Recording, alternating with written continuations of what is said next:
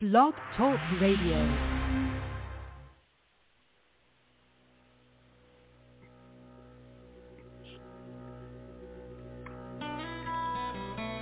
Is it really you? Yes, it's really me. How can you be here? I'm alive. You have to stop dying and coming back. You're going to give me a heart attack. Welcome to Take Two Radio. We are pleased to bring you interviews with people in the entertainment and music industry, discussions and recaps of the 4 remaining daytime soaps. That's The Bold and the Beautiful, The Young and the Restless, General Hospital, and Days of Our Lives, as well as various other shows.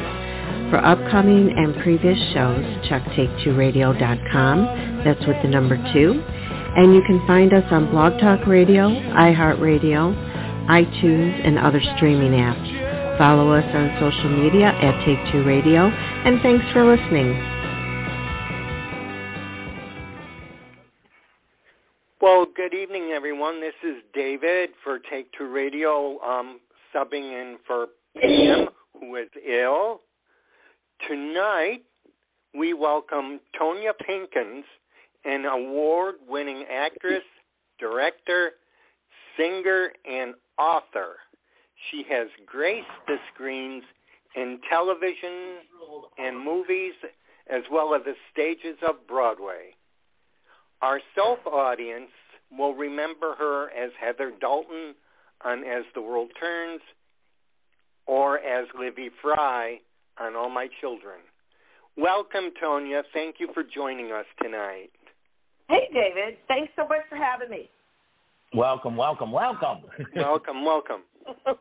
How many people are there? Before we start off, Tonya, I just want to leave my apologies to my supervisor Pam. About 2 hours ago, she was in an automobile accident, and she's okay. She's resting home comfortably. But she felt really bad she couldn't make it to meet you tonight, and she wants to send her apologies to you and your team. Well, I just hope she takes care of herself. People are more important than things, so she's got to take care of herself. Yes, that is, and she will appreciate your good thoughts. But she did send me her opening questions for you, if I may start with you for her. Go for it. Okay. Would you share your journey into acting and what inspired you to pursue a career in the entertainment industry?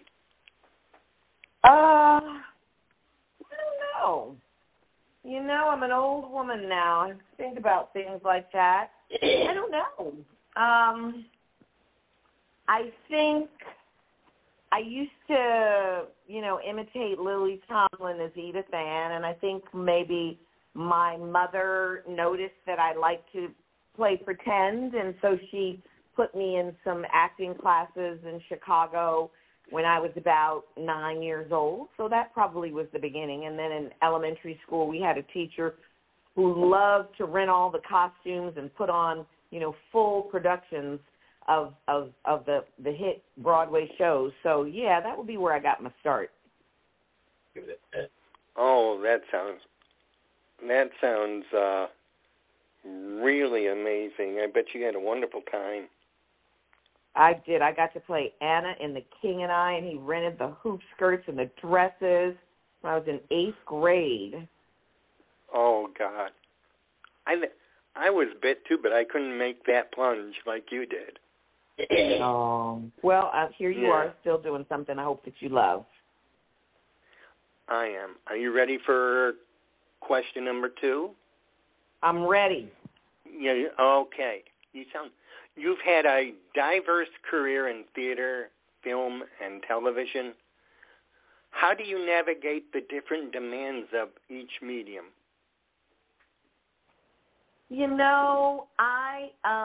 People just tell me that they don't make people like me. I am a multitasker, plain and simple.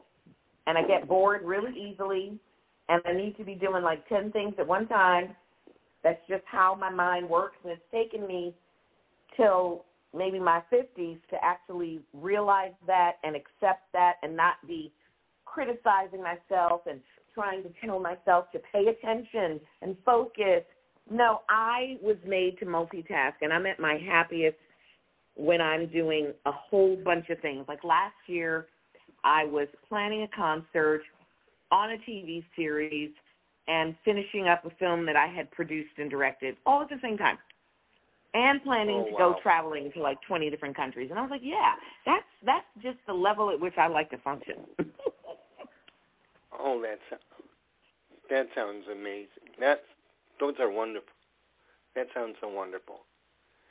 Okay, now I'm going to bring you to my personal questions that I did. I have to tell you, I'm going to take you back probably 10 years.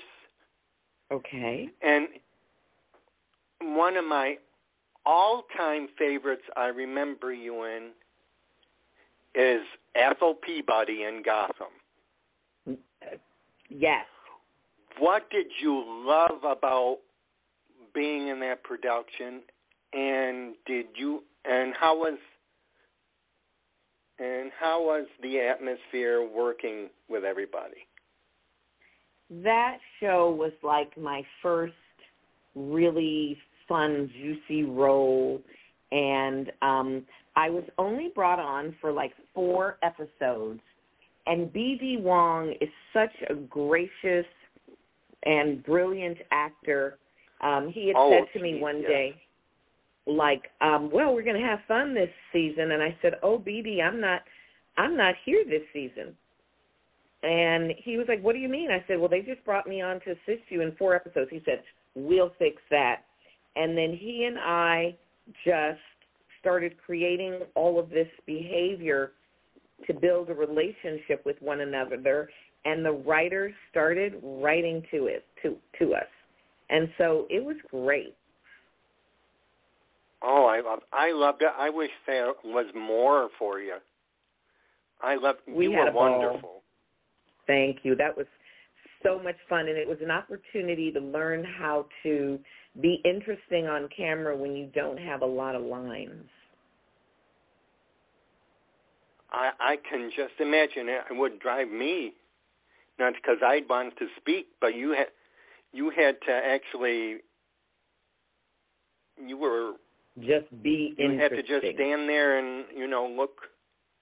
But you were awesome. I can just imagine.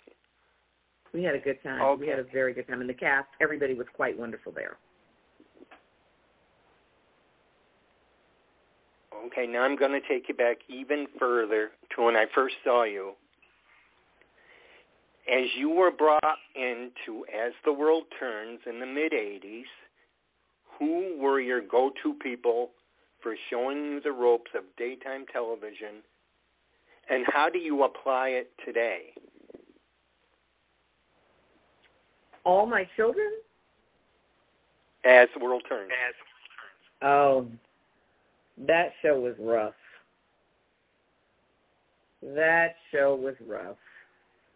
Yeah, that was a rough show. That was a rough room. That was a rough place to be.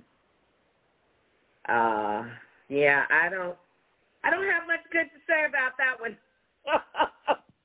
yeah, that was a rough place. It was very not good energy. People were miserable and unhappy. The writers were writing their personal lives into the shows, making them. Yeah, it was not. It was a very, very, very negative environment. Well, David, maybe we could readjust it and ask her to answer it on the basis of All My Children instead. Libby. Yeah. Well, All My Children is a show I grew up watching as a kid, so that was like a dream come true to get to be on this show that I'd been watching since I was like 7 years old. So that had its own very special thing about it, You wanted me to find a go-to person. I'm just not the go-to kind of girl. I kind of always march to the beat of my own drum. I'm trying to think people that I would go to. Walt Willie and I, when I was on All My Children, Walt and I think our first day on set, we just decided, we were partners in a law firm together, and we decided we were going to play love and sex with no lines saying anything like that. And we did that in one scene, and they never put us in a scene alone together again. Oh, wow. I was mad at that. I was mad about that as a young kid because I understood the assignment, and I was always questioning it. Thank you. Oh, geez. Well, thank you very much for answering my questions. I'm going to give you to Candace. Hi, Miss Tonya. Hey, Candace. Hey. Okay. So, I'm nervous because I let me just clarify this real quick. I have admired you for such a long time. Oh, thank you. And because, like you said, you march your own beat. You don't follow everybody else. You have set the tone for a lot of us to do our own thing without second-guessing it. Yeah, I know you probably do, but you have shown that you don't take no for an answer.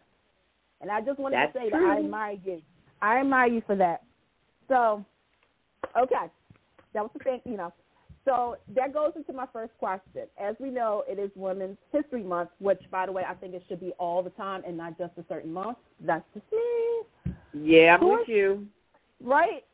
Who are some women that has or have inspired you? Women who've inspired me. There are a lot of them. I think maybe the first woman who really inspired me, and it's going to sound like a weird thing, was Jane Fonda and her exercise thing. I was like, here's this woman who, was, had bulimia or whatever, anorexia, and she got America exercising. And then there was Eve Ensler, who, out of the sex abuse in her life, she got women to be able to talk about their vaginas. Other women who have inspired me. Those two ladies were sheroes for me. Kimberly Crenshaw, who coined the phrase intersectionality, one of the most brilliant minds I know on the planet, can, social justice, you want her on your team. So those would be my three women that I admire a lot. Okay.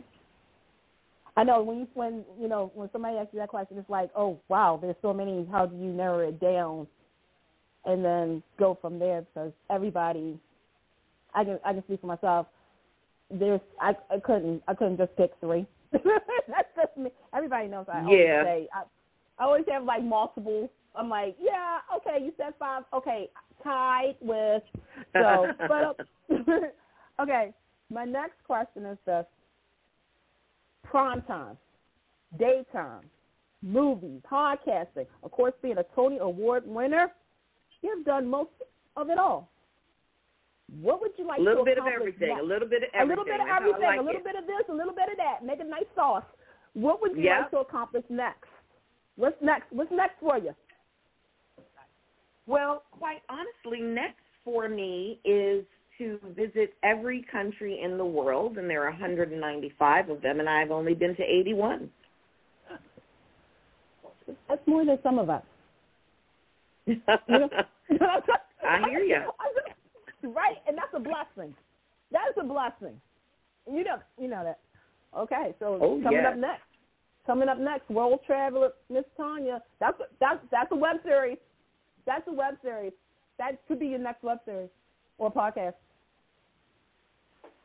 Yeah, I've been traveling. I love traveling. I am in my element when I'm in a foreign country and I don't know anything and I'm just sitting with people and they're telling me about the way they live. That makes me so, so happy.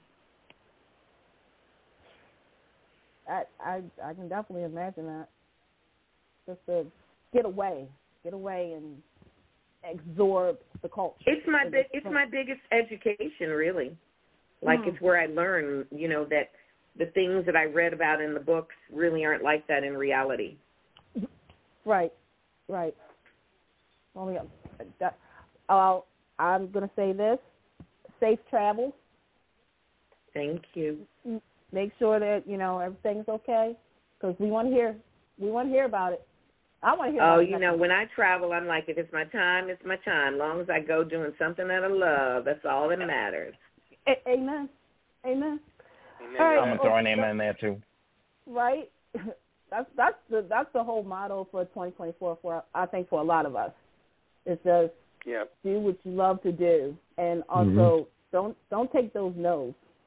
Just say yes, and try to be complete every day. Like if I think of somebody, I contact them, or I reach out to try to contact them. I want to be complete. So if this is my next moment, I want to make sure I'm complete and right with everybody as best I can. I know that's right. Well, thank you for answering my questions. I'm going to turn it over to, I think, is it going to be Vinny next? Vinny. Or are we doing Anthony? Vinny. Yes. Vinny, you're up. Vinny. Right. Hi, Tonya. How are you today? I am divine. Do you prefer Tonya or Tanya? It's Tanya. Tanya. Okay. Just wanted to make sure. Those other people with the A, their name is Tanya. How about that? Okay. That makes sense. All right. Fine. I do have a couple of questions for you. Only a couple. One of the first, the first one is, what advice do you have for aspiring actors, especially those looking to make a meaningful impact in the industry? The business is changing radically. AI is transforming everything. So the advice I have to anybody aspiring to get into this thing right now is to create your own work. Like all the tools are there. Create your own work. Be your own boss. Find a niche audience that likes you, and know that it's going to start slow, but study with the best teachers, figure out who you want to work with and make a list of those people, so anytime you have an opportunity to get a chance to work with them, jump at it, but make sure you are bringing something to the table, because now we all have to compete with AI. So you got to be able to show off what you can do. It's not enough to even just come in and audition well. You got to have some extra special sauce. Yeah, I could definitely understand that. You have to stand out from the pack. And you're going to stand out from the pack by being a content creator. Get you and your friends together and create something. Put it on YouTube, TikTok, whatever platform that is available, or find an audience in your community and build your own audience. Yeah, no, absolutely. That's probably the hardest thing to do. I've tried it myself. But it's the only thing worth doing. No matter how hard it is, if you keep it up, it's eventually going to happen. If you just keep going, and it's going to be slow for years, but it's yours. Yeah. And all the energy is into something that you own, Nobody can fire you from your business. That's true. No, absolutely. My second question is, can you share any memorable or challenging experiences from your time on Broadway? Memorable, challenging. I've got all of those. Let's see. Well, my first Broadway show was with Hal Prince and Steve Sondheim doing Merrily We Roll Along. So, that was a show that previewed for 2 months and then closed in 2 weeks. Wow. Okay. Yeah. So, that was these were the gods of the theater. They were the most successful Broadway team in history, and then I got to be in their first flop. So, yeah, that was definitely very memorable. What else? Winning the Tony, that was something I dreamed of my entire life, which I won for Jelly's Last Jam, and getting to share the stage with Gregory Hines and Savion Glover and Keith David. I just saw the show. They just did it at Lincoln Center. Wow, what an extraordinary show that is. And I got to be a part of it the first time around. It's really an extraordinary show. It really changed the face of the theater. Wow, that's impressive. Yeah. All right. Well, thank you so much for answering my questions. Absolutely. I'm going to go ahead and turn it over to Anthony now, who's going to be the anchor of the team. Okay, Anthony. How many of you all are over there? I'm the last one. I'm the cleanup batter, Miss Tonya. The cleanup. Clean it up. But I, like Candace, want to go a little bit deep. And I grew up in New York City, so I have had the opportunity to be exposed to a lot. And I took every advantage and every opportunity. I begged for free tickets. I stood on lines. Yes. I enriched myself, and I lived all that New York had to offer. Having said that, I have had the pleasurable opportunity to see you both on Broadway and singing. So let's talk about the voice. It is, I'm a writer at heart too. I would write it as rich and luscious tuxedo cake coming out of a statuesque and extremely talented woman. So can you talk a little bit? Thank you. I mean, you're welcome very much. Can you talk a little bit about, where you go, what's your preparation, what's your place to get that body of emotion out, and maybe talk a little bit about the audience connection as well? Well, I think, we're in this moment in time where people are afraid to feel. And I was listening to a documentary today, and Arthur Miller was talking about how most of great art comes out of suffering. And I had a really hard time, growing up. I've had some really hard stuff happening in my life, but I've also had an amazing life. But so much of my artistry has come out of my pain. And getting on stage gave me this opportunity where I could put that. Like, there's nobody's putting a limit on how emotional you can get when you're on stage. So it was always this privilege to me to have this place where if I'm hurting and I'm suffering, the character's going to be hurting and suffering, and I'm going to go all the way in, and so you have this audience there who's in awe of that, whereas your friend would be tired of that. If you had to take that to friends, they may not be able to handle that. So for me, the work has been this privilege of working out all of the hardest things that I've ever gone through. The work gave me a place to put all that, and in putting it there, it had an opportunity to inspire and transform other people who got to witness that, Wow, thank you.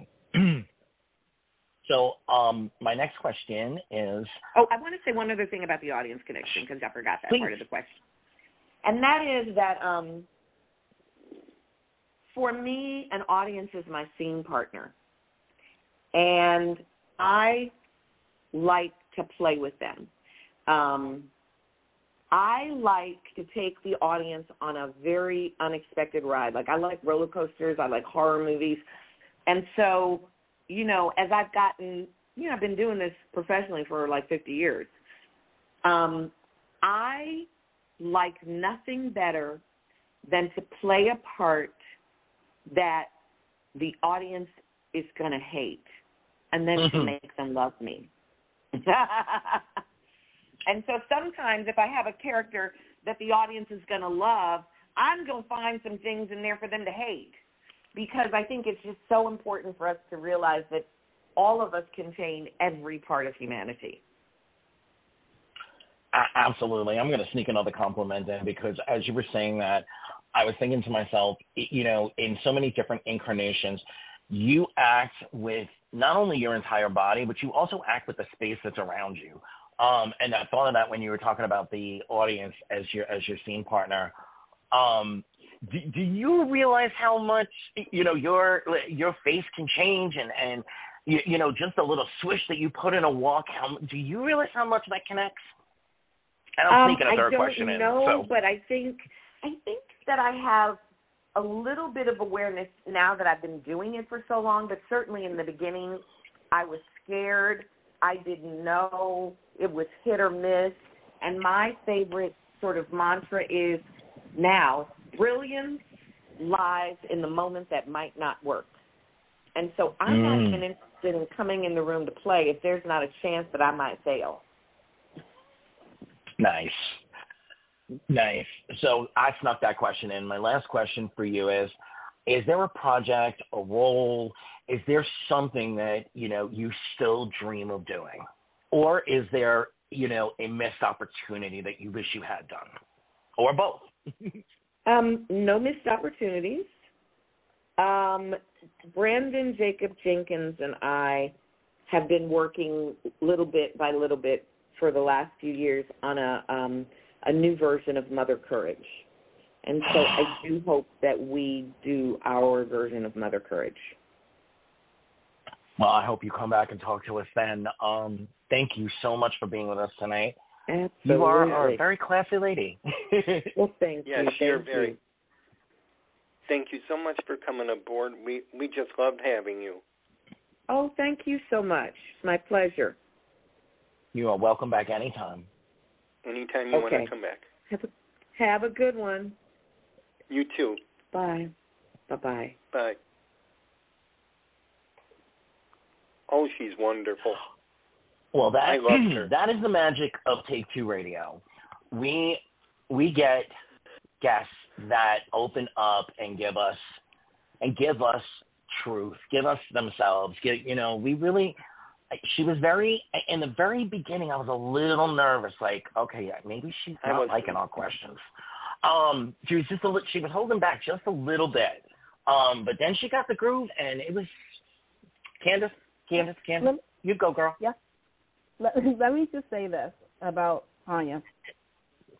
First and foremost, I wasn't, okay, let me backtrack.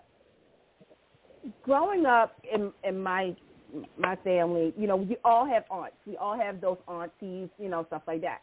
And you guys all know that I'm a huge soap fan. I don't know if anybody knew that or not or didn't know, but now you know. Now you know. So in my head, I always had, right, so don't tell nobody. I had my soap aunts. Like, who would be my soap aunties? And Livy was one of them. Tonya was one of them. But here's the kicker.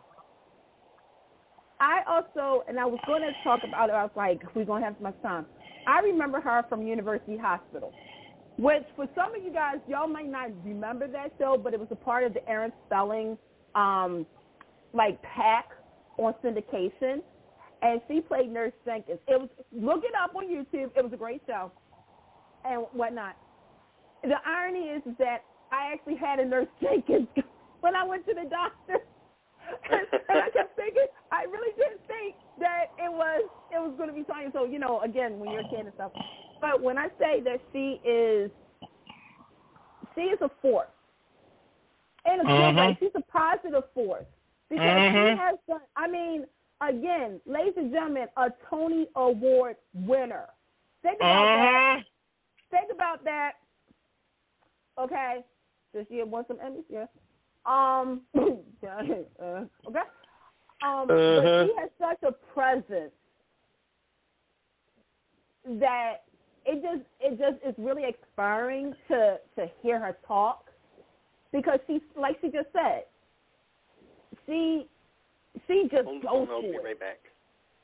She just goes for it, And I think that's something that we all need to really do. That's why I said in 2024, we're still technically in the freshman part of the year.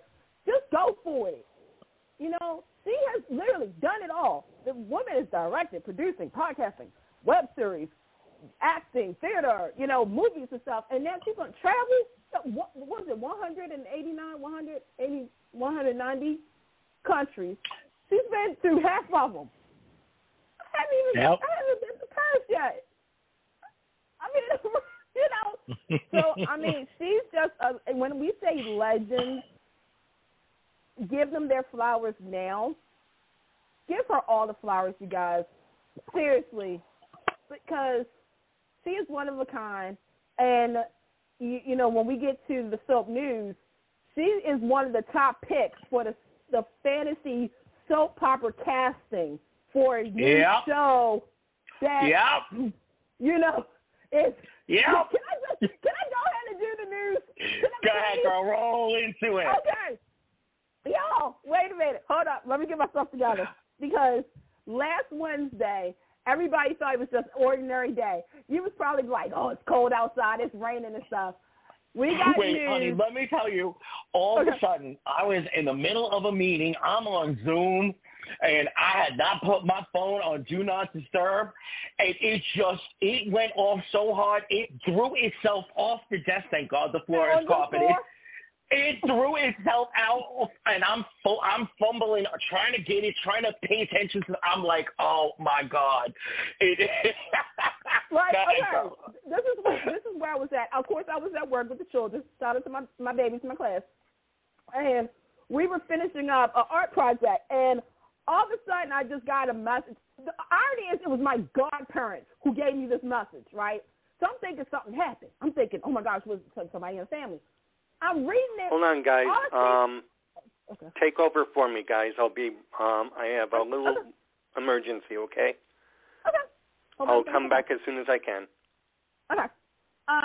So, they're telling me, and I'm just seeing pictures. Right? So I'm like, okay, I'll wait.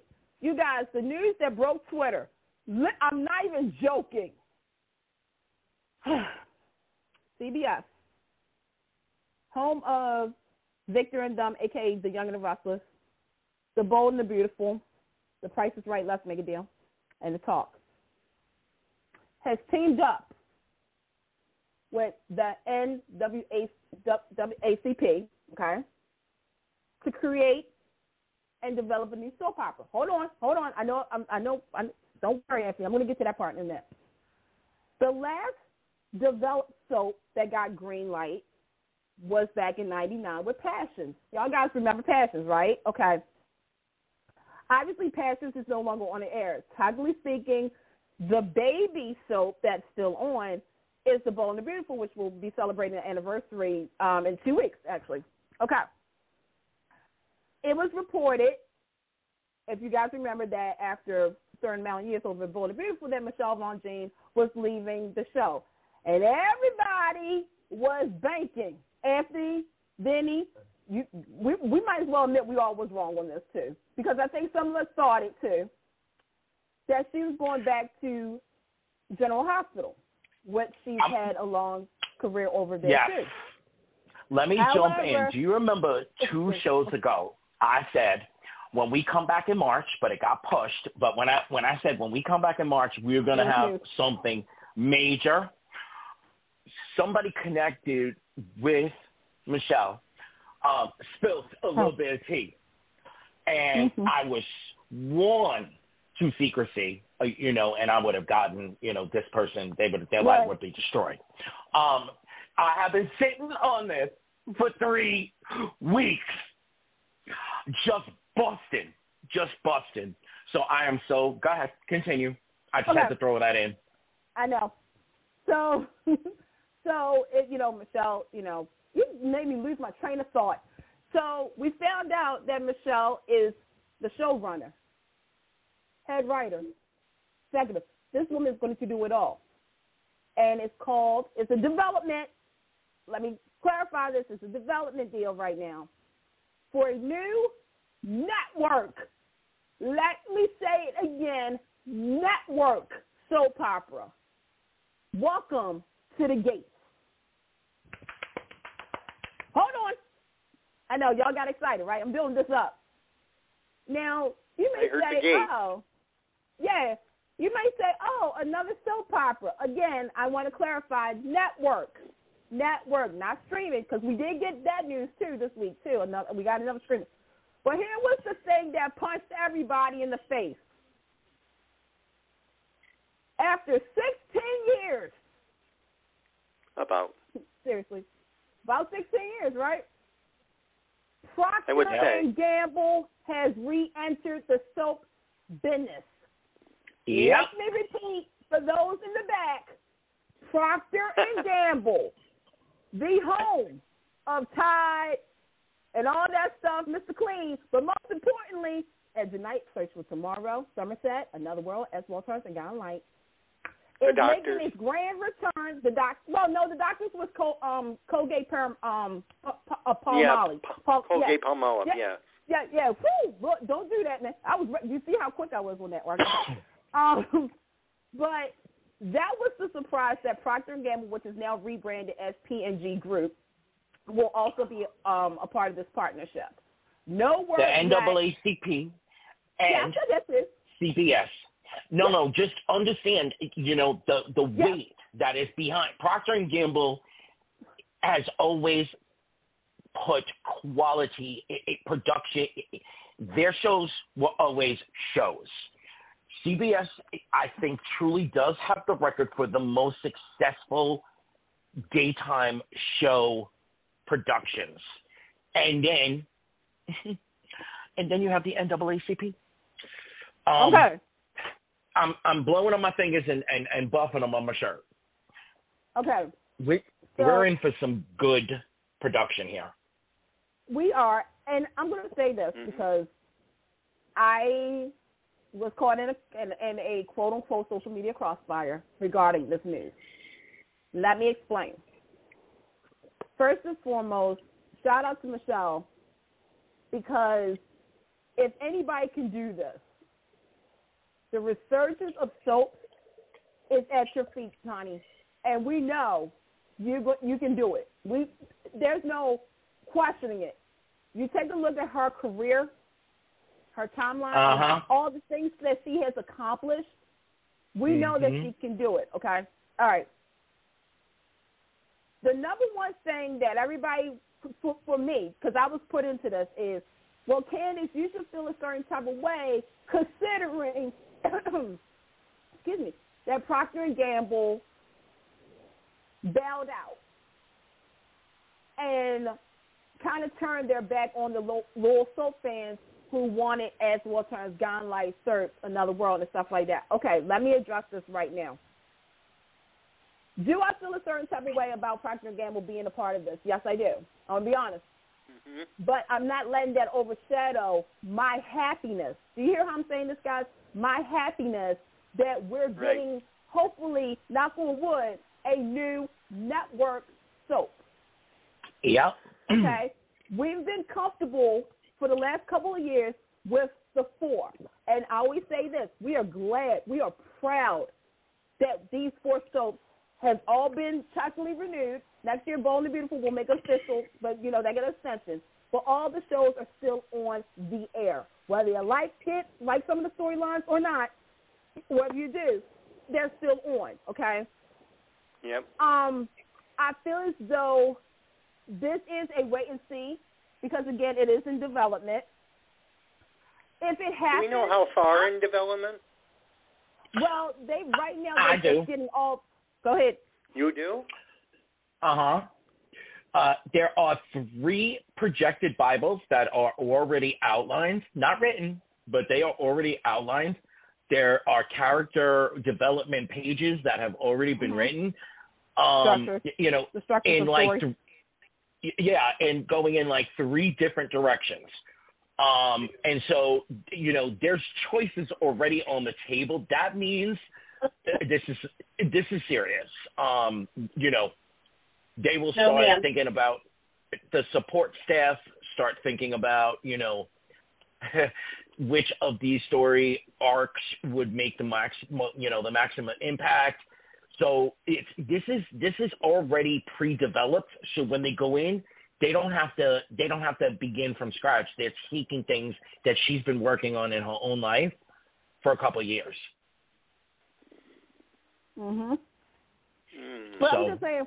I'm just saying, like, when the Procter & Gamble, as the show, look, we're going to put it out there. It's going to be greenlit. It's going to happen. September 2025, you're going to see the gates. Welcome to the gates. I do have questions, but I'm going to wait. I never thought, here's the thing. Somebody said this, and I'll be honest, it's kind of true. They said out of the 3 networks, you knew CBS was going to try to get a new soap. Yep. Look, NBC fans, y'all. Well, let me just say this real quick, Anthony. NBC made a decision almost 2 years ago about Days of Our Lives. Some may say it was a wrong decision. I will say it saved days. Okay? Yep. With ABC, look, ABC is trying to make General Hospital work.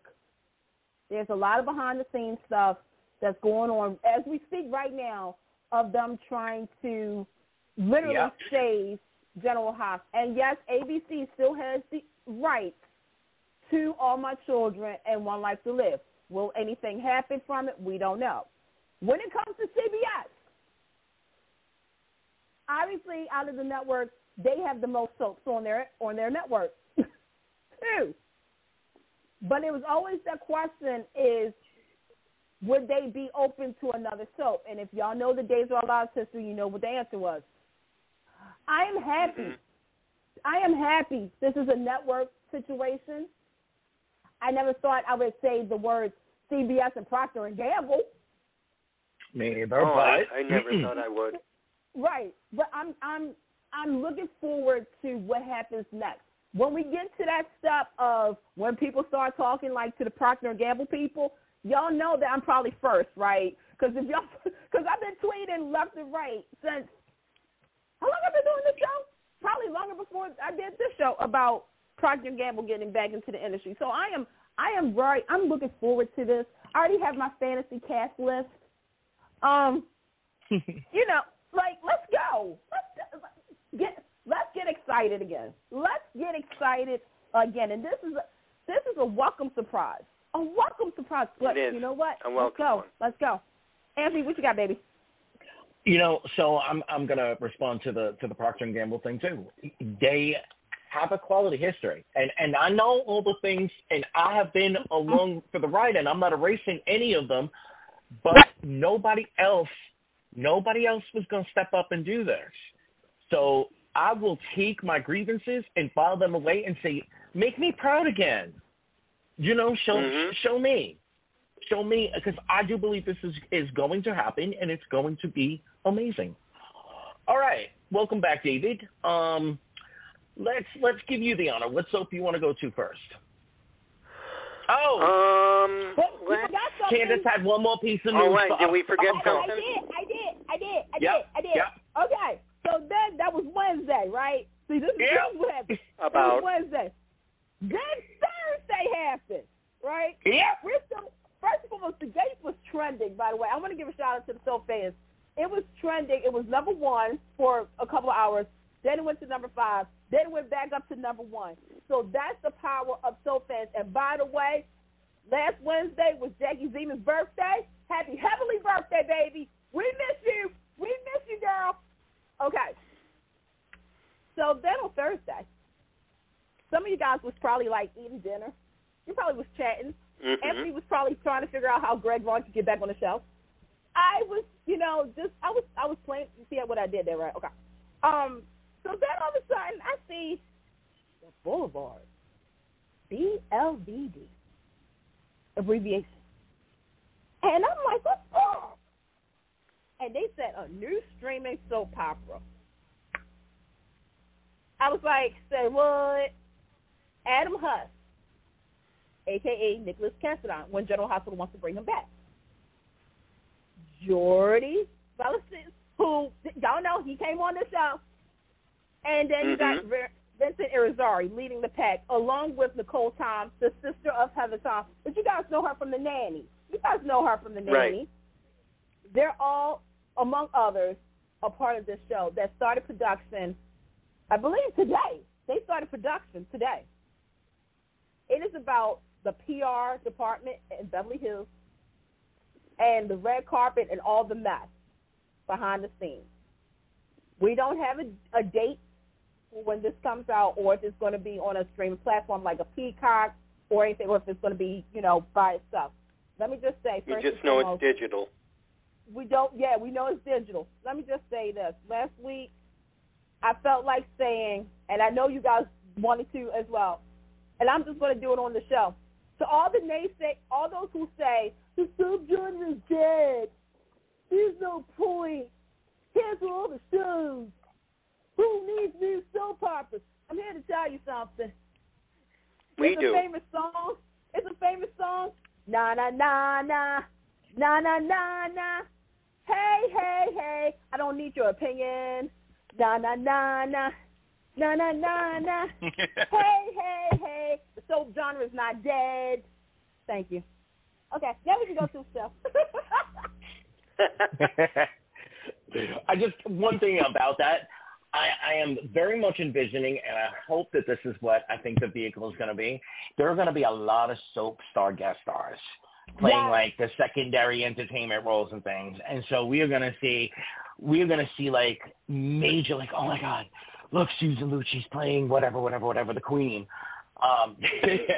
We're going to have cool moments like that, and I'm so looking forward to it. All right, my type of person is Kristen Alfonso, like playing like kind of like a snooty, reality star person, and Vincent Rosario has to do some PR work for him. I don't know. I'm just throwing it out there.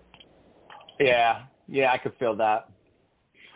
All right, David, what soap do you want to go to first? Let's head to L.A. and with Bold and the Beautiful, Sheila was supposedly killed. And notice I have supposedly in quotations. And Steffi is crying self-defense. And Finn, well, he's not exactly taking it too well. I mean, he goes back and forth. But what do you think? I mean, right now, I really can't put anything on Finn now. I mean, regardless of the hate, she was a part of his life. She did give him life. Of course he's going to feel something and tortured. And I don't know. I go back and forth. Do you want to see the Sheila come out of Finn? Yes! Oh, sorry. Yes, of course. Okay, Candace, I got to go first. I'm sorry. I got to go first on this one.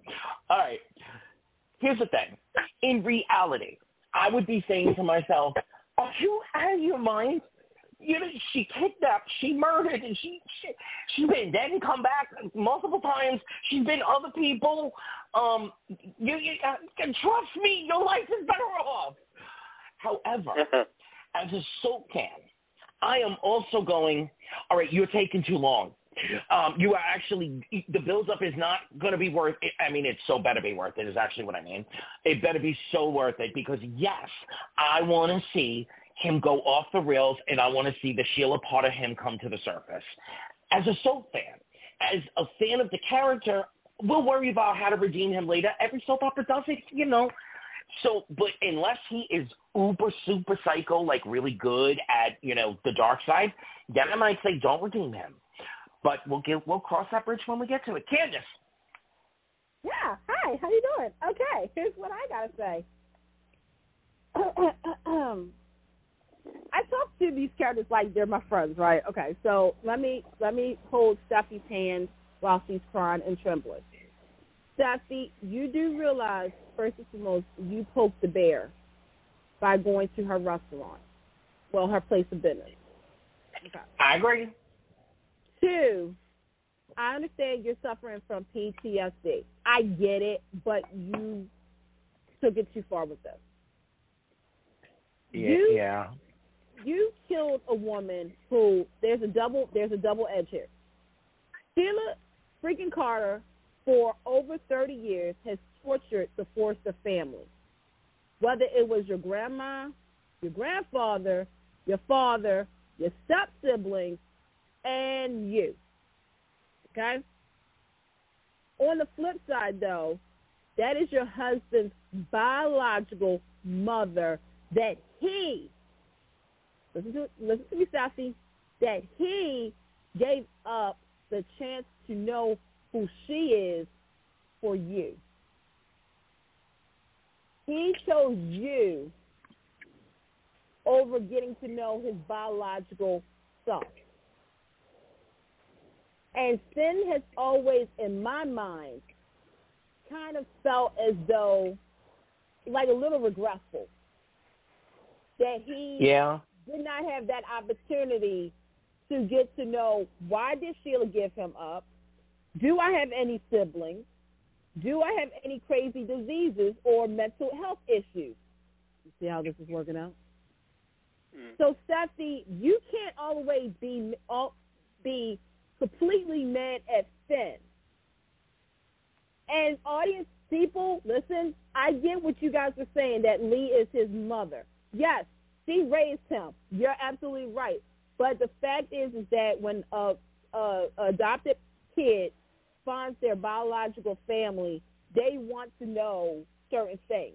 And sadly now, Finn won't get that opportunity. He doesn't get that opportunity. So, right. So he's in shock because, one, Steffi, you literally stabbed this woman, okay? Finn can't get that out of his, he can't get that out of his mind. Is that the woman he loves killed a woman that he will never get the answers to. Now, when it comes down to this, I've been saying on this their show for the longest time, Finn is a little cuckoo. It's just, there's a couple of things that I think, this is, look, it happens, because it happens over on General Hospital with a certain character, too. We forget that Finn had a storyline, but they dropped it because, here's the thing, weren't we all glad that Finn took Steffi away from that triangle of Hope, Liam, and wasn't we glad that he had a breath of fresh air? There you go. That's why y'all forgot some of this stuff. I bet y'all forgot that he had a relationship before Steffi that he was talking about, and we dropped that. I want to know what happened to that girl, to be honest with you. I've always wanted to know. Also, let's not forget, Finn has a temper. Look what he did to his best friend. Right. Well, not only that, but not his best friend, but that was Thomas's best friend. That was Thomas's best friend. They had the fraternity. But we also kept questioning, did Finn switch the fraternity? Because isn't that something Sheila Carter would do? I'm just saying. And not only that, but he can't stand Liam. And for real good reasons, too. And Liam, you better watch yourself. Because I see what you're doing. But I got to give a shout-out to Scott Clifton, because you're doing it right, though. I like the little sly moments that you and Tanner be playing off of. But, Steffi, back to you, honey. This is not the first time you kind of killed somebody. So I'm going to need for you to understand where Finn is coming from. You and Finn both do need each other right now.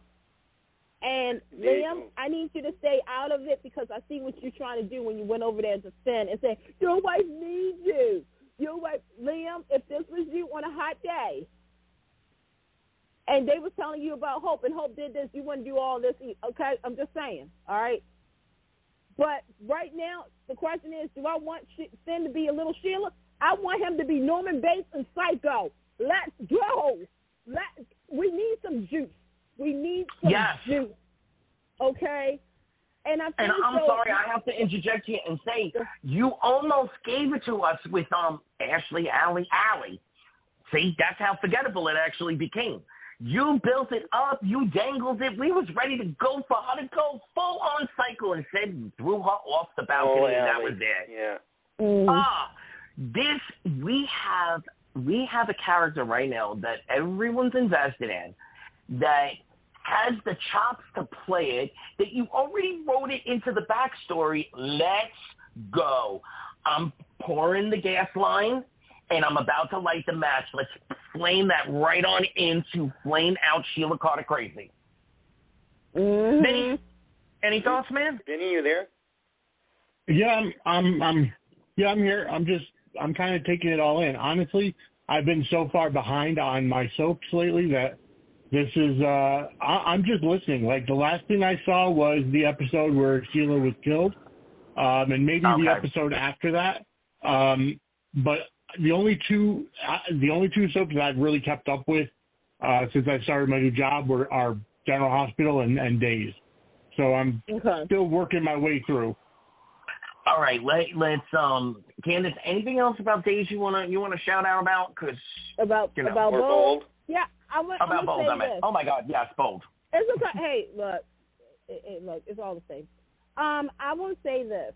I'm invested in the Sheila because, in all honesty, I'm going to say this. I don't think she's dead. Because here's the thing. Shout out to Sean Kanan. Baby, Sean, here's the thing. Yeah. When they was in the morgue, you know what I kept screaming when she was in the morgue? I was like, check the toes. Check the toes. Because half of me is thinking, this is sugar. I think this is sugar, y'all. Because me too. Here's the deal. When you take a look at it, right, Sheila just walked in. When have you ever known Sheila to just walk in without sneaking in or doing something to retaliate? Just seeing you, nothing. But then again, I was like, wait a minute, hold up, Candace, baby. You know darn good and well this could be Sheila playing. Like, either way, I don't think she's dead. But I can totally see this. I don't think so either. Right. Well, I mean, look. Bold and Beautiful, you do this all the time. And I love when soaps do this, when they fake you out. Because take a look at what they did with Tanner. They took him out the credit. They was like, goodbye, Finn. Oh, they did. Yeah. And next thing you know, cliffhanger, he alive. Okay, look, I'm just going to jump right in and say, listen, both, we all know you're playing, and we'll ride it out. Don't drag it out for too long. Don't drag it out for too long. We forgive you already because we all know Sheila ain't dead. I was saying it was sugar from the very beginning. Well, here's the thing. Don't you think though, in all honesty, let's Vinny, include yourself in this. The fact is that Sheila, she got poked. They, she tried to live a nice life, her and Deacon. Deacon was taming her. But Stephanie kept poking and poking and poking. And we know what happens when we poke a dog or a bee or something like that. We get hurt, They right? bite back. They bite back. Yep.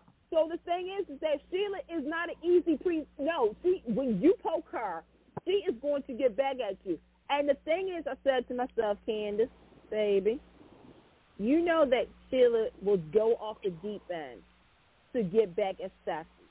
What is the ultimate punishment that Sheila could do to Steffi that could make her lose spin in the process? There you go, folks. No. Here's the thing. That's exactly that. What is the ultimate kill you, Steffi revenge?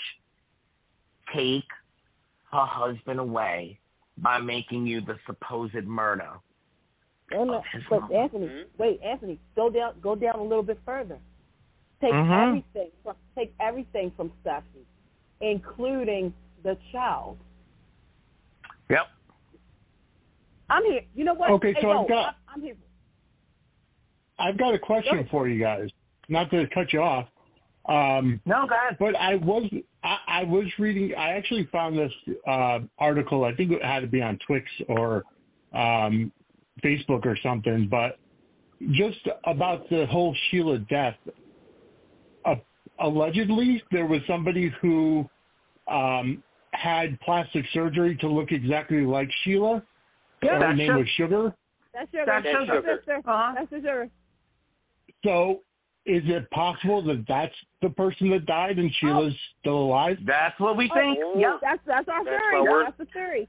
Mind you, the original Sugar was played by the original Heather Weber. Yeah. And it was such a great character. I loved her. She was a warden. Oh, I loved her. Okay.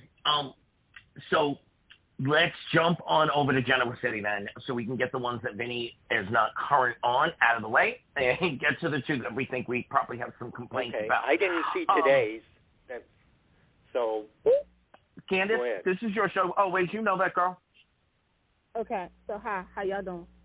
So let's get to brass and here. Okay. So real quick, everybody, there was a decision that was made between Cricket and Phyllis. Danny chose Cricket, much to dismay of Phyllis, who kind of made a fool of herself, but did but did she really? Because Danny, you kind of was playing her. So here's what happened. So Phyllis decided to run out society, right? She was all like, yeah, I got a hot date. And Abby, you know what? They need to really use Melissa Orway more. Like, and I'm not just saying, now, I'm not just saying for, like, the little tit-tats and stuff, like, because I thought it was funny. But Abby was like, so nobody else, everybody else turned you down. So Phyllis was like, I need to be here. Thank you very much. Okay. Meanwhile, it's nice to have your friends because we had Nina. We need Nina back on full time, by the way. I'm just saying. So she's talking to Cricket, and she pretty much says, I don't need to hear about Phyllis every single time I'm here. Why did you let Phyllis get to you for you to stoop down to her level? And Cricket is all like, you know what? Yeah, she did. Okay. So then Danny comes and everything, and Cricket and Danny have this conversation, and Cricket called Danny out, and Danny called Cricket out for, just to come into Phyllis, right? So then Phyllis goes ahead and she texts Danny, hey, baby, meet me at 10 o'clock. So Danny was like, huh? And Cricket was like, that was Phyllis. And he was like, yeah. And then that's when they showed up to society. Like, Phyllis was all excited to see Danny. She even daydreamed about this, right? And her face looked so, smut when, Cricket showed up. And Danny chose Cricket, and Phyllis started crying. But don't worry because, I'm pretty sure she's got somebody else on her line. Okay, let me just say this real quick. After thinking about it, I do feel sorry for Phyllis, too. Me too. Because, all right, here's the deal. So far, if you're joining the she tried to get back with Jack, right? Because that's familiar territory. With Danny is always going to be the one that kind of enjoys the attention, even though he says he doesn't. He really does enjoy the attention because he's a rock star. When you're a rock star, it's like you got all these groupies and everybody wants a piece of you and fantasizing about you. Okay, honey, I'm going to go you so much simpler than that. Yes, all of that plays into it, but it's just him because there is the moment where you say, girl, give it up. Or, never going to happen. Or, you're like a sister to me. But there are so many ways to go with it, but you can shut it down. No, do not feel... Wait a minute, but here's the thing about Danny. Danny did entertain it because, first and foremost, you're saying the muse and playing music for her too, and then saying, we're friends, we're co-parents, I will always care about you. When you're in that state of mind as Phyllis, now think about Phyllis's mindset, okay? She's been embarrassed, not once, not twice, but 5 times. Her children don't even really want to be around her, right? She made fool like Jack, who's her loyal confidant, like he doesn't even want to talk to her, right? Right now, what we're seeing is Phyllis at her lowest. Before No. We're seeing Phyllis at her desperation. Well, that's what I'm saying. We're seeing at her. When I say that's because, well, Anthony, you know what happens, right? Next, right? With Phyllis, right? Right. That's why I said she's at her lowest. This is just a reboot, honey. This is the reboot. Right. I mean, this is a reboot, because I'm going to say this. Hey, Josh, Jelby, you have an anniversary episode for Michelle Stafford, don't you? Because I'm seeing what this is going to be. I can totally see the episode in my head. You are stealing my thunder again. But go ahead, girl. I know. Great minds think alike. Because my whole thing is that you got shot down by Jack. You will always be tied to that history of Sharon and Nick and Danny and Cricket. You have had so many other... Phyllis, baby, don't go backwards. You go forward. And I know, sadly, when you went forward, all the guys that you was with either ended up as crooks, dead, or left town. Kirchhoff Branson come back as Roman. Thank you. Because I'm just saying. So to me, it's like, Phyllis, you learned your lesson, honey. You like you said, in an episode, you want to show your children that you are better than this. I'm here to tell you, Phyllis, you are better than this. Instead of going backwards, like, here's my question. Why would you even want to do that to yourself with Danny? No offense to Danny. But why would That's my question. Like, okay, like, all right, let's be real for all right, but hold up. I'm going to defend a little bit, though, because there is also the element of the unexpected life happenings that happened around all of this with her and Jack. You know, I'm sorry, Danny led her on. Let's not dance around it. You know, it wasn't subtle. You know, he was playing the game with her. So I think I see where they're going with this, where they're going to strip, you know, Phyllis of everything, and is she going to go crazy, or is she going to go, you know, I'm not needed on this planet anymore, you know, and they're going to tie it into the big anniversary. I kind of see where they're going with it, but I also kind of want to complain just a little bit, because a couple of years ago, you know, the Phyllis had learned a lot from everything she had been through.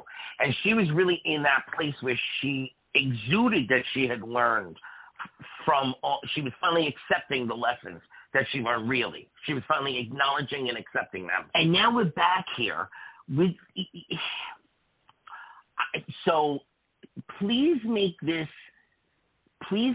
something that, you know, ends up taking her to the really next level.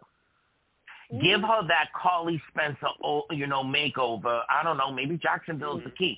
Send her on a trip to Jacksonville so she can come back, you know, eat, pray, love, Julia Roberts, Phyllis, Michelle Stafford.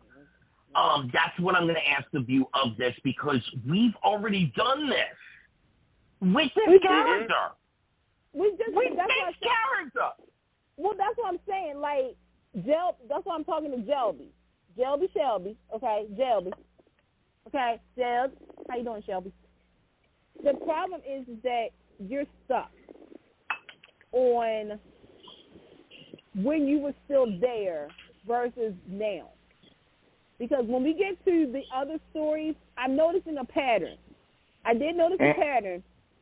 And then you have one story that is my go-to. And by the way, I did see, I actually saw some clips on Twitter about tomorrow's episode, and my God, I'm going to say this right now. Do it, girl. I'm right there with you. I'm like, no! Okay. All right, so let me get to the next one. So the next story, okay, so now we have, okay, I'm going to say I'm borderline with this. No, actually, I'm okay with this. But I know that they could go harder. Connor has OCD. Thank you. Yeah. Okay. Now, this is in your ballpark, Candace. This actually really is. As a child care professional, I understand that children, especially, and let me say this now, for those parents who are listening to our show who's had kids from 2020 on Earth, okay, you know that the world has changed as far as the structure of these kids. These are not the kids before 2020. You guys understand what I'm saying, right? Yeah. There was something that changed. And you take a look at Connor. Connor has suffered a lot in his life, like Adam was saying. But also, when you're a child and you experience trauma, at any age, but usually it's around the core. Why do I really feel like I'm at my job right now? At the core of a young child's mind, when trauma is back to back, it does develop into something, whether it's closing in feelings and unleashing them later on in life, or there is a psychological, like, something. I forgot my job better not be listening to this. Where disassociation happens a lot. Discontinuous and the disconnection of reality. So Chelsea, Adam, and Billy all came to Connor's session. Now, here's the deal. Adam and Chelsea, yes. Billy, baby, no. Yup. I felt the same way. And I like the fact that Adam said, so are you here just to impress Chelsea? So, meanwhile, in the session, Chelsea, I said this too, Chelsea did something that we all do when we go to a doctor's office. And if you say you don't do it, you know you do. You know you're lying. Right. You know you be looking or trying to figure out how valued they are. Like, okay, so how long you been doing this? Oh, 13 years? Okay, great. And you like looking around and seeing, trying to find a certificate or something to say how good of a doctor they are. That's all of us. Whether you look, really, seriously, okay. So Chelsea was like looking at the doctor, was like, you have nothing to worry about. I've been doing this for 31 years. I'm a professional. So Connor explained that when he washes his hands, he has to get all the germs off his hands, including when it starts to get red. Y'all know what he was doing, right? Okay. Burning himself. Well, no. When you scrub your hands, you start to bleed. Yeah. You're burning the skin off from all that friction, all the chemical. Right.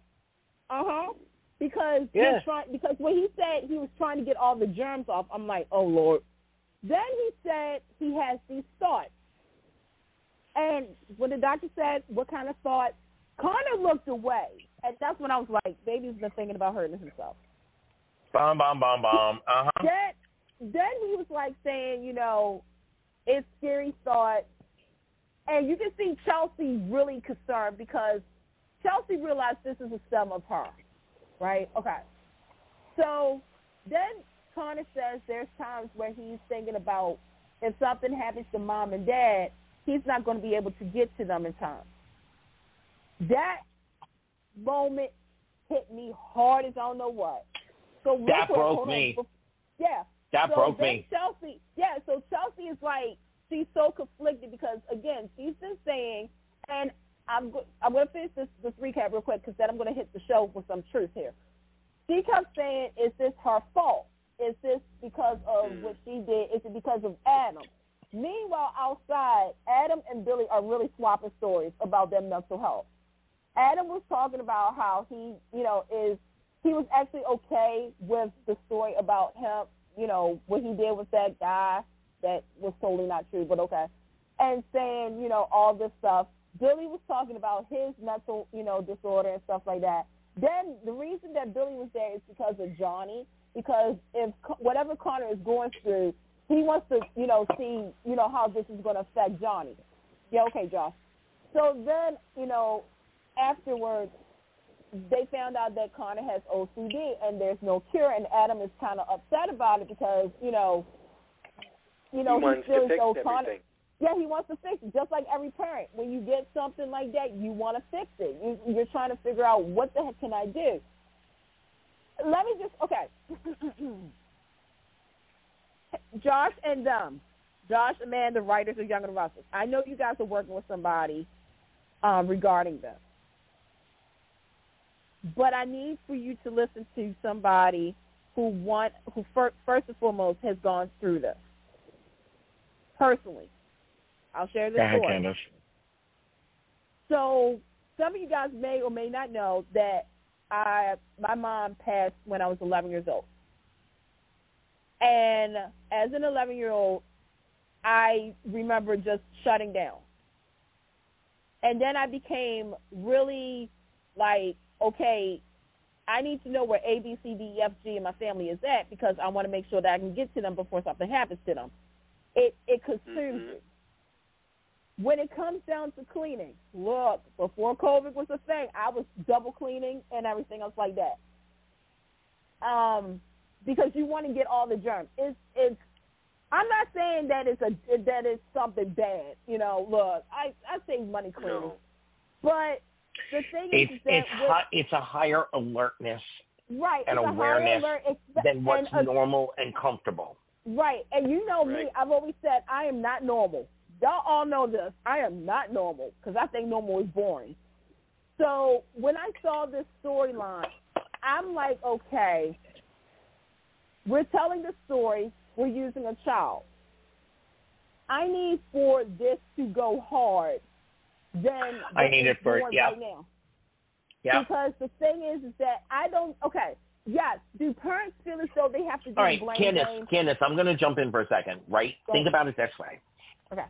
This is the child of two parents who on a yearly basis are going through some major emotional crisis. Oh, yeah. Who have been dead and come back, who have been involved with people that were dead and come back. Trying to kill themselves, the family torture. Like this child has experienced, we don't see it because there's only so much they can show on camera.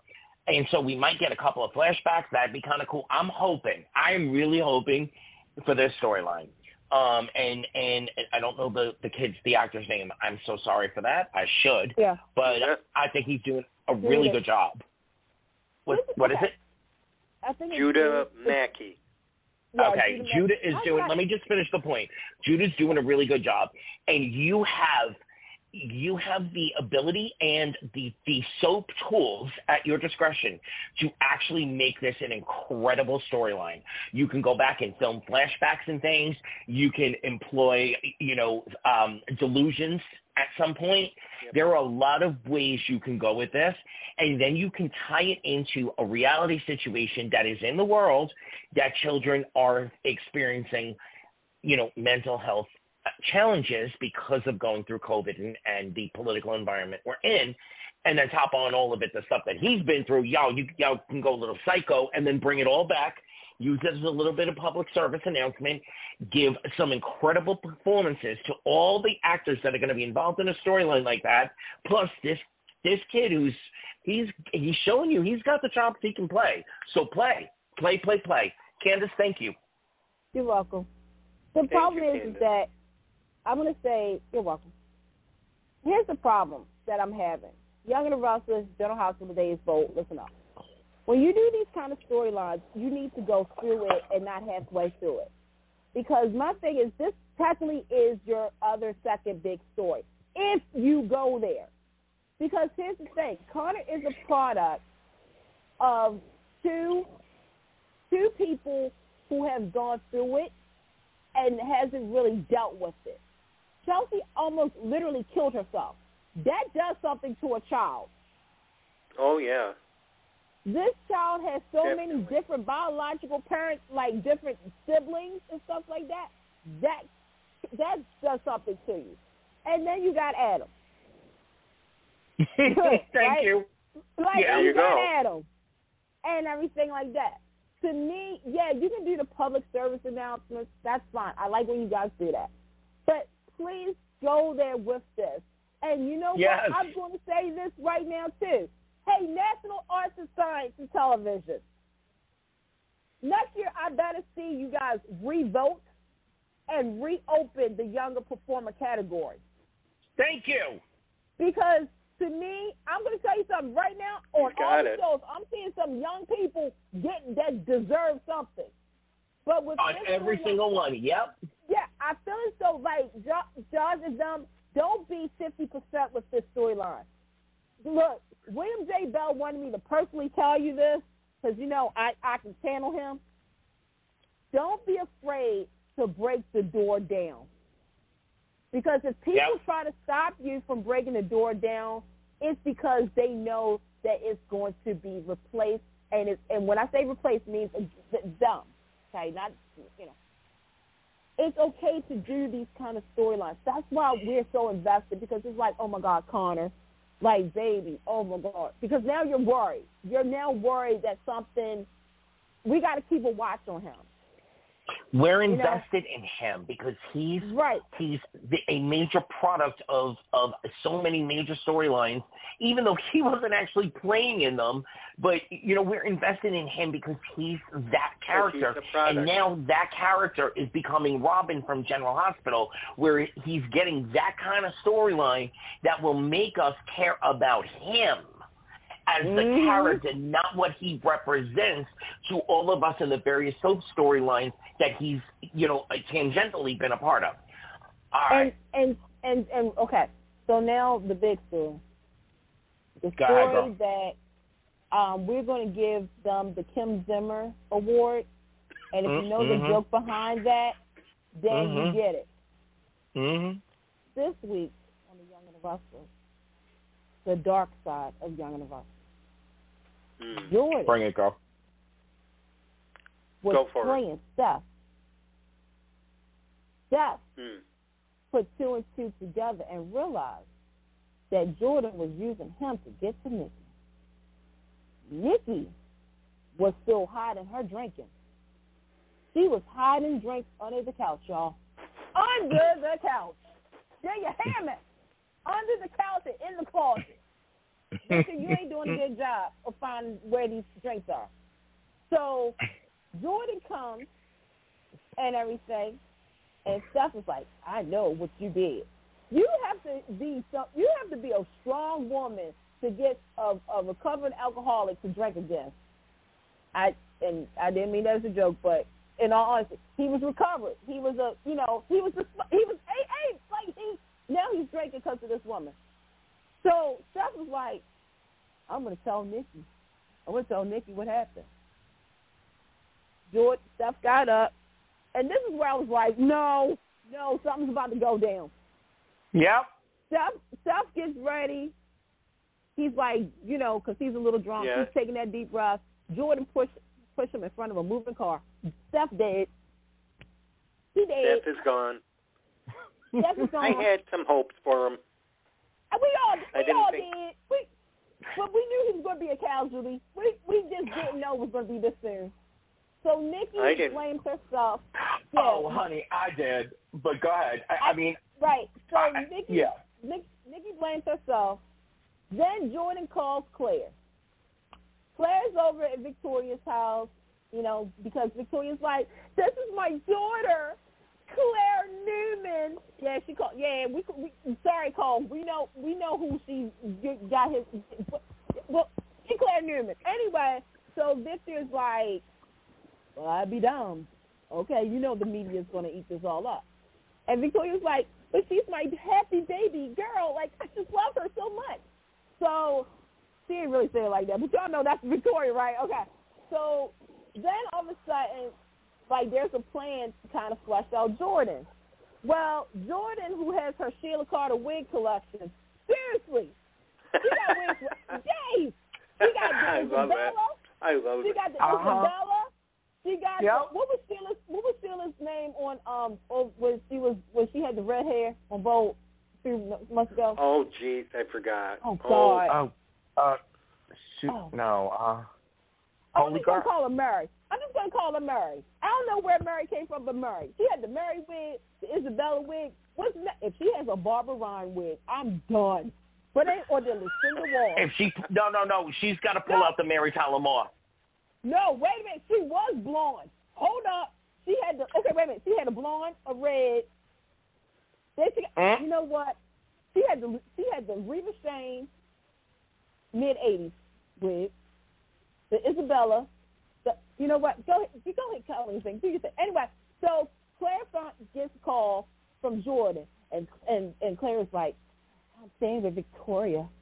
And Jordan was like, you better not trust those women. You're only supposed to trust me. And then Claire was like, goodbye. And then Claire pumped information. She wanted to know some information about Nikki and Victor. And I'm gonna spin something in a minute. So then Jordan sees a red can. She lifts it up. She smells it. She smiles. Then next thing you know, Victoria gets a phone call. Burning down the house. She finds out the house is being burned. Is burned down to a crisp. It's the Father Knows Best house that her and Billy got married in. He got on that. And so that's when Victor's like this. Okay, we're about to take Jordan down. Because I think Jordan thought Claire was at that house to teach her a lesson and stuff. But meanwhile, Claire, she's pumping Nikki saying, so how did you and Victor meet? And I'm going to say this, Young and Russell, you were smart for doing this. As you guys know, Eric and Melanie just recently celebrated anniversaries on their show. They included a clip from 1982 where it was like, oh, you know, them talking about money. That was their way of doing a little tribute. Don't worry, you're going to get a tribute for Nectar soon, okay? But I was like, oh, that's kind of cute. But, yeah, Jordan burned down the house. And I'm just going to say this. I still don't trust Claire. What do you guys think about Jordan and her misdeeds? Anthony, go ahead. I'm going to let Anthony go first because I know he's just waiting. Okay. So I have been waiting. You know, when we talked about this back in the fall, we said, you know, they got it. They got her, you know. They got. I will say, if some of it is, it's not that it's hard to swallow. I'm letting go of things that would annoy me because I'm not looking for perfection anymore. I'm looking for, you know, good quality, and I'm looking for use what you got to the best advantage and don't let us down. So, Jordan, I am so very happy on that side of it. And I'll let go of the other little things that annoy me. Claire, oh honey, you know, that's an Esme. You know, there are two personalities inside that girl, and every once in a blue moon, you ever see the little side look she does? And I can't really see, but my sister, you know, who is a diehard Young and the Restless fan, she, you know, I did the magnification and I had my little device and I'm all up against the screen and I saw it and I said, okay, she does that every once in a while. My sister's like, yeah. So, okay, there are two personalities in that girl. We only know one right now. If you're doing that, Young and the Restless, kudos. I am so on board. Benny, I don't know if you have any. I honestly don't. I'm just all right. honest. Well, I don't. It is your turn anyway. You are our Dave's man. So catch us up. What's been going on in Dave? In Salem. Well, let me go ahead and say that I absolutely love the scenes of Leo Stark babysitting Jude. Me too. I thought they were absolutely hilarious. I wanted to send a video of it to my son because that's exactly how my son would be when he's babysitting my niece, but I couldn't. But no, I have to say it was absolutely. I'm enjoying the writing. I'm glad that Holly woke up and they're kind of foreshadowing her not being honest to, you know, EJ about Kate not being the one to give her the drugs. Even though she did tell Nicole that they weren't Kate's drugs, she didn't own up to the fact that they were hers. So that still leaves Kate in, you know, the halfway house. I haven't watched today's episode yet, so I'm not exactly sure what's going on with today's episode. I liked it. I don't know. I thought it was kind of crazy having Ava team up with Black Patch to break Clyde out of prison and using her, you know, her family, her mob family ties to help out with it, and then turning on Black Patch. Wait, hold up 1 second though. I will say this: kudos for finally mentioning that Days of Our Lives. I mean, it has been like what 3 years now. She's never even made a phone call in all the situations she's in. Go on. Right. Yeah, well, I mean, you know, the fact is, I don't know the history of Days, whether she's actually, you know, had mob ties in the past. Oh, so, yeah, no, Vinny, she was the lady boss, and she was the boss. Oh, okay. No, she royalty. Okay, so then, yeah, how the hell did she get out of the lifestyle? Like, you would think that, at least from what we know from General Hospital, you could never leave the mob without having a target on your back. We would need an hour and a half just to tell you about all that mess. Some of it was good and juicy though, but yeah. All right, go on, Vinny. I'm sorry, but I had to interrupt there and just give our audience what they were waiting to hear. Go ahead. Yeah, no worries. I'm anxious to see what happens with Paulina. I'm not somebody that has inside information on whether, her contract is ending and they're going to, kill the character off, or the fact that, because we know that Harris is leaving, she's going to get his heart and make a recovery. I don't know. I'm anxious to see how that goes and where that story's heading. Oh, that's today's episode? Okay. You'll find out. Okay. Let's see. Then we also have I'm just trying to think through. I liked seeing Lucas dress up as the firefighter to get into the Horton house to help them clean up. Because clearly he's not keeping it quiet that he's out of prison for right now in a safe house. So he'll do what he can to kind of be out of the apartment or, out of, I guess he's staying at Kate and Roman's, or no, he's staying in a monastery. That's right. So he was able to sneak out. I don't know. And that's a weird situation for me because, fires happen all the time, but the ornaments weren't touched in the fire. The chair itself wasn't touched in the fire. I don't know. I thought that was kind of lazy on the writer's end.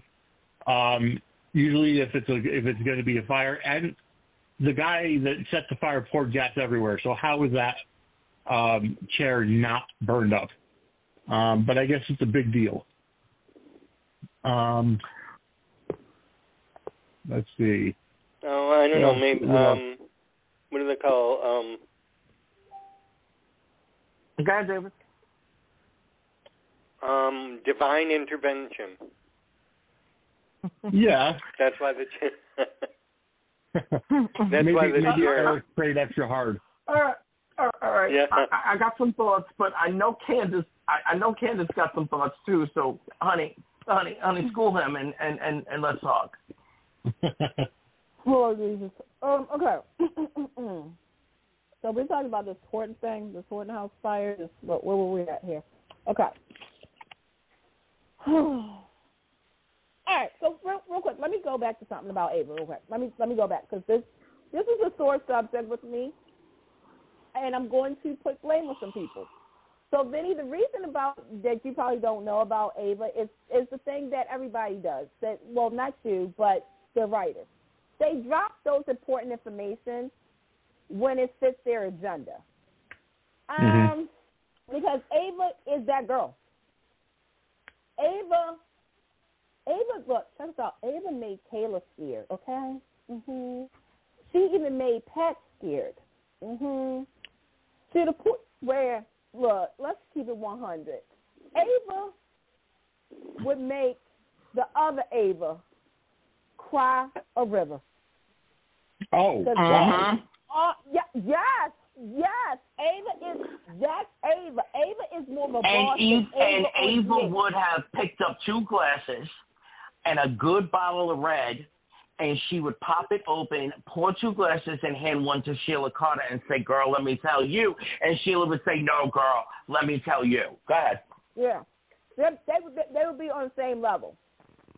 I feel as though this is an issue that the writers have had for a while. And we got to remember there's 2 different writers, like obviously we're still in this, with Sherry Anderson. Ron stuff will come back later in May. Okay. Then you have the Lucas thing. You know what? I'm not going to do it because I would say this, considering all that was going on, I needed Lucas. I like the fact that Lucas did get out to reminisce. Dave, y'all don't know what to do with Lucas, do you? No, honey, they don't. At least they're giving him a little bit of comedy thrown in because he does. Brian does that so well. But honey, they have no. they don't have anything for. No idea what to do with him. And I have ideas. I have ideas too, but yeah. Okay, so we're talking about the fire too, right? Yeah, please talk about the fire, girl, please. Okay. Yep, go ahead. This is the equivalent. Okay, so when this happened, all kinds of things went through my head. When they burned down the Newman Ranch, when they redid Catherine Chance's place, when on Bold and the Beautiful they stopped doing real fashion shows, when on General Hospital it was General Hospital. Everything changed. And the thing is about Days of Our Lives is the Horton House literally is a part of the show. It is seriously a character of the show. Yep. We've seen the growth of that house since day one. And for it to burn down, again, this is if this was handled right, this would have been sweet. This would have been an emotional, March, February to remember. Thank you. And, okay. Yeah. And the thing is that, okay, now we're rebuilding. I took it two ways. I don't know how you guys took it, but I took it two different ways. One, I was thinking about when they filmed us, right? Because we got to do reality check, right? So I was like, okay, around this time is when some stuff was happening. I said, okay, the fire is one chapter. Revenge. Well, no, I looked at it two different ways. Because I did think about that too. But I looked at it as it's a chapter that is closed and another new beginning. I'm going to stop you right there, Candace, because I feel you, and I thought about that too. But here's the thing. If that came from the new set, then we would have been given the honor and the respect that it deserved. Right. I think it was revenge, and they have to scramble to fix it. Well, that's what I said, the behind-the-scenes stuff. Because, look, I can really say what I really want to say, but I'm going to be respectful. You see what I'm saying? I'm being respectful because if I say what I really think that was about, then I might get in trouble. I'm going to be honest. So all right, I was being a little Brooklyn. I'm calling it TIZ. I sees it. Right. So I looked at it like that. So we're doing a rebirth of rebuild. All right. I'm so glad. First of all, okay. This is where the emotions come in. Bill Hayes. Yep. Doug and Julie are. In all honesty, Doug and Julie are now the Thomas and Alice of this generation. You see what I'm saying? Yep. For them to go ahead and give us the history lessons and stuff like that. And then when they were talking about the ornaments, and I was like, now, see, that is going to be the thing that's going to hurt, is if that all the ornaments, the collection of the ornaments is destroyed. And for it to not have been destroyed, I was like, okay, yeah, that was a choice and a right choice that they made.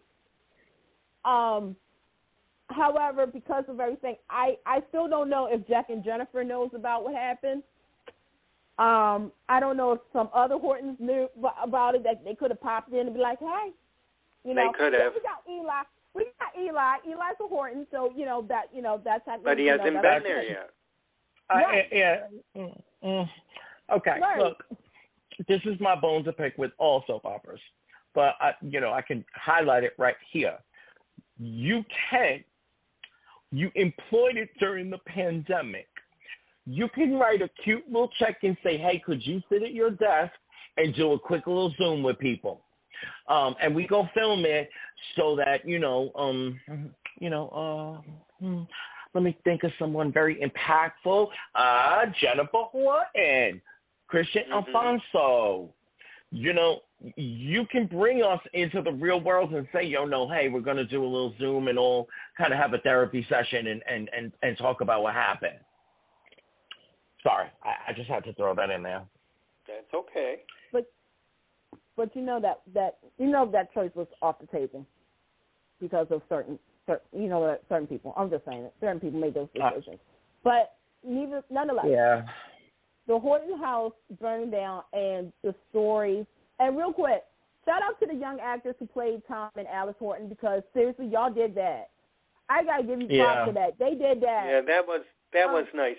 That was like almost, just like a throwback when they did young John Abbott and young Dina. Oh, yeah. Yeah. But so I mean, I'm here for it, for the rebuild of the Hortons, because I'm also like, okay, this is the rebuild of Dave. I hope you're right, Candace. I there's another path this could be, and I'm a little afraid of that. I don't know. Yeah. All right. David, anything else going on days that you want to highlight? I think we touched on everything, except for maybe Stephanie and Everett, and I'm with you, we Candace. talked about this. I remember hearing something about, he brought up his father. Uh-huh. And I know, I guess it touched something. Maybe there's something there. It's all in the salad spinner right now, isn't it, Candace? I'm over here dancing. Hold on. She's dancing. I'm pressing the button on the salad spinner. Go ahead, Candace. Okay, so I'm so happy about this. Okay, so Everett, as we found out, his name is Bobby Everett.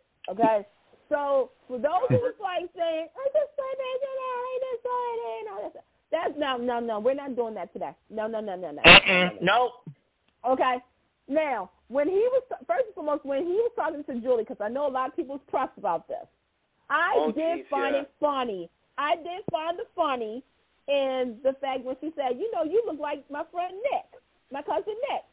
Okay, obviously we know Blake played Nick Fallon. Come on now, yeah. we know how they do this on soaps when the same actor comes back as a different character. Just like when Red Vaughn, when Kyle Lauder and Eric Maltzoff had their first scene, and they was like Brady, I'm Brady, you're Brady.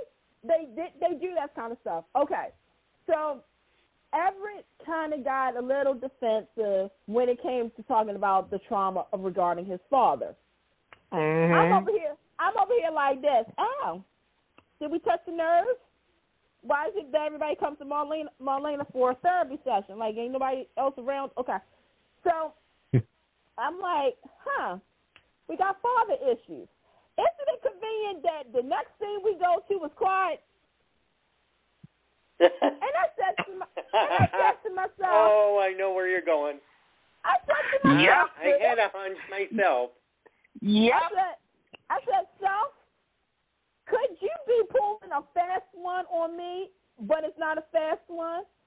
I was like, so he has issues remembering his father. Like, he actually, if y'all notice, he twitched a little bit, right? Did y'all notice that? He twitched? Yeah.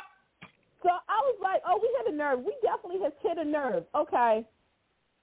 And so I kept saying from jump, if you guys remember, I've been on this boat, this island, Everett has something to do with the drug stuff. Yeah. Because even though Stephanie doesn't know what's Jada went hard. And I'm thinking Jada's a cop, so something must have went down legally for them. Like, I could totally see, like, something happened. But then I'm, like, saying to myself, I'm like, sis, okay, it's with Stephanie. Watch this for y'all. She also was with Chad, right? She was, Chad, right? I can totally see Everett being the one, first and foremost. Vinny, get ready for this. This is going to blow your mind. I can totally see Vinny being the one who, first and foremost, is a part of the drug circle. 1. 2, I can see him being the one to set the fire at the Horton house. And you're probably wondering, why would Everett do that, Candace? What possible I'm not. Go ahead, girl. Would he do this? Yep. Well, there's a reason that Everett would do this. Because, see, the Hortons, well, a certain Horton was killed. She wasn't supposed to be killed. But the person who did it went to jail. that person who went to jail was Clyde. You know Clyde, the father of Ben and Jordan. Right. And Everett. Yeah. What I said just now? The father of Ben, Jordan, and Everett. There's got to be a time, because here's the thing. You could do this. And no, it hasn't been announced yet. But if you're watching the show, first and foremost, you know the history of Clyde. Clyde literally has done something to each child, to the point we thought, Vinny, how long have you been watching, Dave? Only about a year. Okay, so give you a little backstory real quick, a short one. Ben's sister, Jordan, right, played by Kristen Shaw. Hey, girl. It was such a theory that Clyde molested and raped, because, you know, his days well off, raped Jordan. And that Jordan was really Ben's mother. Okay? Oh, wow. Yeah, but thankfully, they somebody knew we were talking on the streets of Twitter, and they kind of dissolved it, even though I still sometimes think about it. Okay, but Jordan was she was nuts with. The same thing with Ben. So Clyde is an abusive, like physically and mentally father. So then it's always the question of, okay, could he have done something else? Then we got, all of a sudden, when this drug story happened, here comes Everett. And it's like, okay, Everett is sneaking around doing all this stuff, okay. But then it's like, it's just so many, it's like a connection that I'm feeling. I'm glad I'm not the only one. But that is the strong theory right now on the streets of social media, that Clyde is Everett's father, who did something to him. And Everett is trying to, like, it's a weird cycle. But, Yep.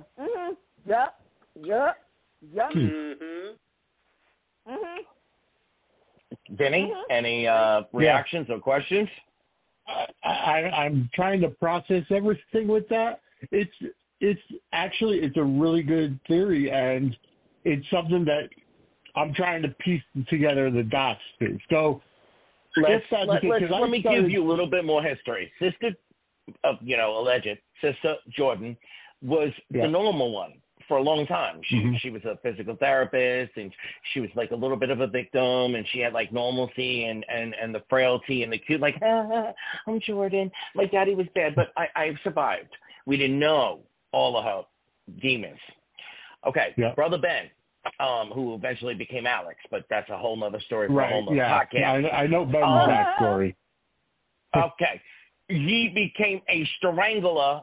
He was abusive to women. Yeah. He had a good run. And then he found Jesus. He found Jesus. Abigail. He found Abigail first. Wait a minute. Sorry, Sis fans. But before he kind of was cuckoo for Cocoa Puffs, him and Abby was the same, to the point where we thought that Abby was pregnant with Ben's baby. Yep. Okay, let's get to there. Okay, so that's his siblings, alleged siblings. They tried to whitewash, Clyde for a little bit, and he played up on poor Nancy. Oh, Nancy, I'm so sorry, honey. But okay, Dave, if this is where you're going, and I strongly suspect that you are, thank you. I'm kudos. I'm completely down for it. All right. I'm going to get us on the jetliner and bring us right on up to Port Charles. Hello. I'm raring to go. Okay. I don't even know where to start. You know where I'm going to start? I'm going to start with this. I needed to see the scenes between Maurice Bernard and Cynthia Watros, a.k.a. Sonny and Nina. The couple that y'all gave us, with the other writing regime, no. So I needed to see these. Thank you so very much. All right, General, I'm being street soap Anthony today. And Vinny, in case I'll stop saying it after this episode. I have been watching the show since I'm 3 years old. These are my people. Okay, having said that, all right, I'm going to forgive you for teasing us and tantalizing us with a potential Sonny and a pair-up. I'm going to forgive you for that. Again, we're going to throw it on those people that are gone now. We don't have to worry about them no more. No, we still got the outline, Anthony. We still got the outline. Yeah, we're still on Dan and Chris's outline until next week. Yeah. Oh, well. Yeah. Okay. No, but the point I'm going to this, y'all giving me the thing I have wanted forever. Please be giving me the thing I have wanted forever. Please, General Hospital, I am begging you. If you are giving me Sonny and Ava, then give me Sonny and Ava. Give me Nina going off the damn rails and becoming cuckoo for Cocoa Puffs again. I cannot simper with her no more. Y'all all know on this call what a Nina fan I have been through all of it. Yeah. I can't no more. I'm done, General Hospital. Y'all need to just throw her up into the insanity and give her away.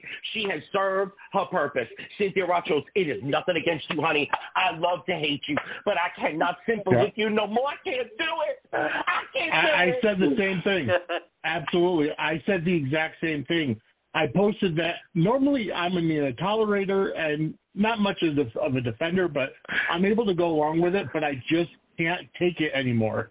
Like, okay, just now I'm going to go even harder, Vinny. week. Hold you, buckle up, put that seatbelt on, get ready for the oxygen mask to drop, because I'm going to go even further.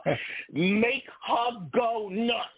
Make her absolutely. I want her to go fruitcake and let her take a few people out while she is on her way out.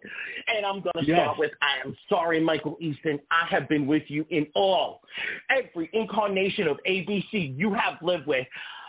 Take out Finn. Just help us out and take him out with this storyline. Okay. I'm going to take a deep breath as my therapist has instructed me when I talk about General Hospital. Oh, Lord. Okay. I don't know what you're doing with John. I can see it. I know what you're doing with John. Look at Anna's next level du jour. I don't know why. Now I'm going to go over to Cyrus. Okay. Y'all, this is another amazing actor. But y'all have rung us through the roof with this man. You need to pick a direction, and you need to give it to us and bring it on. This limbo has got to end. I think I honestly feel like they have chosen the direction, and people just aren't accepting it. Like they're showing the reaction of the people in Port Charles that are not accepting him as a changed person because of his past. So I feel like that he actually did change. If that's the case, then they need to bring the drama there and move it to the next level somehow. They need to solidify that this is it. They could change their mind like 9 months later, but they need to anchor it somehow because this is it's like Nina simpering. Because we don't care that much about this part of it, blah, blah, blah. Okay. Thank you for bringing back Selena Wu. If you have not learned by now, General Hospital, beg her, plead her, bring extra, $300 water to her dressing room. Bring this woman more majorly into the character, into the storyline. Work this out. Hello. I am done seeing her as the supporting, barely supporting actress. Bring her up and give her her due. She is an Obrecht in the making. And I'm missing other stuff that she is. You know what? Okay. It was so unnecessary, but thank you so much for giving it to us anyway, because I'm sorry, Heather Mills as Heather Mills. Allie Mills as Heather Weber. I honestly, at this point, I don't care what shenanigans you put her in at this point. She's just that phenomenal. I love Robin. And Robin, if you ever want to piggyback like they did on Roseanne, one episode is you and one episode is Allie, I would be in soap heaven. I would be having major massage moments. Having said that, though, here's the moment. Carly, is it you? It's me. Sorry, how can you be here? Girl, how many times has he been dead back? How many times has your husband been dead back? Oh, I'm sorry, I was forgetting. How many times have you been dead and back? Is it really you? But, oh my God, the chemistry though. Even though I was like, okay, this dialogue kind of sucks. The chemistry. Oh, please, General Hospital, please. Do not have Jason Morgan kill his just found weird. I could say a lot of things. Poor Drew. That character never had a chance. General Hospital, please do not have brother kill brother. No, don't do that. Next? No. I have a question I for don't y'all. want to see that. Do you think I'm nagging at me. It says maybe Ava is the one that's the insider that's planning it. I mean, no. I think she's using Sonny. But okay, wait a minute. Let me say this real quick. Do I think that Ava is trying to take down Sonny because of her own agenda? Yes, I did. I'm going to tell you something. General Hospital, you need a storyline like this to go into May Sleep. Because my whole thing is that, it is too weird that now all of a sudden Sonny is back to 2002 mobster Sonny. Okay? We got Ava over here acting like she don't know nothing, but she do. She's working something.